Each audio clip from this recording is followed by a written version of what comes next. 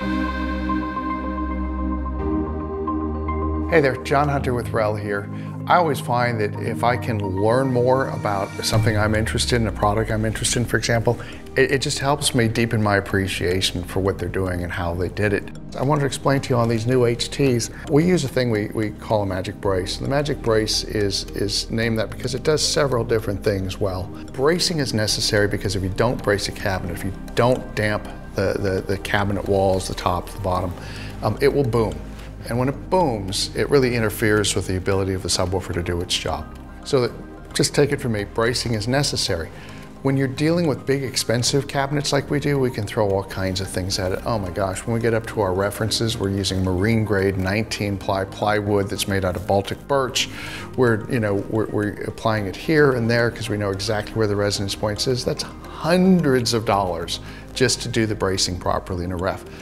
When we get to a piece like this, the new HT1003 Mark II, where things are so delicately balanced, there's no budget to play with, there's no extra money we can throw at anything, we have to get more clever, which I always kind of like. I love that challenge of how do you do it with almost nothing. It's very common in inexpensive subwoofers to use what I refer to as a window pane brace. It's nothing more than a crosshatch. Looks like this, like a window pane with multiple mullions. And what we do that's different, and the reason I do it differently is in my very first designs for Rel back in 2005, in the very first R series, I went along with the crowd. I had experts telling me, well, you should do a window pane brace. You know, it's a really inexpensive way to make everything better. The next time I went through, I was doing much more testing and listening on my own. I'd learned that the experts really often were well off the pace.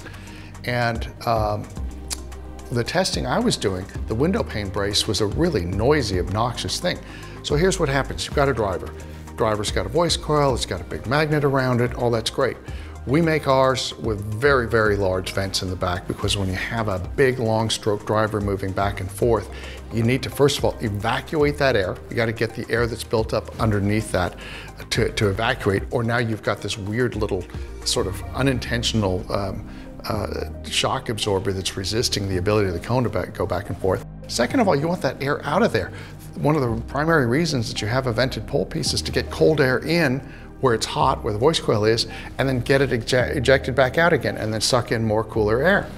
So when you do that, if you have a standard window pane brace which sits brilliantly right behind the driver, right exactly, the center of that thing is usually exactly where the driver's vent is, that jet of air hits, it splatters across that, makes some noise, and that noise, albeit greatly reduced, comes back out as distortion through the front of your cone.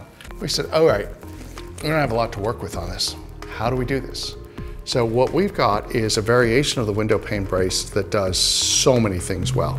So instead of being a little 1-inch thick piece, it's about, oh my God, I'm gonna guess it's 2.5, 3 inches across. So now you have these big ones. Well, how the hell does that help make anything? Now you got a really big thing splattering. No, it comes down and it actually flows around the magnet. So there's this circumferential section of it that's even bigger. And you're going, good God, now you're making it worse and worse at this point, Hunter. No, we bore a huge hole in the middle of it that's exactly sized to the scale of the magnet that's involved.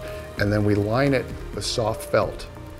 That then gets placed around the magnet, which does several things. First of all, it's really precisely tightly fitted to the back of the magnet, so it damps the magnet, which keeps it quieter.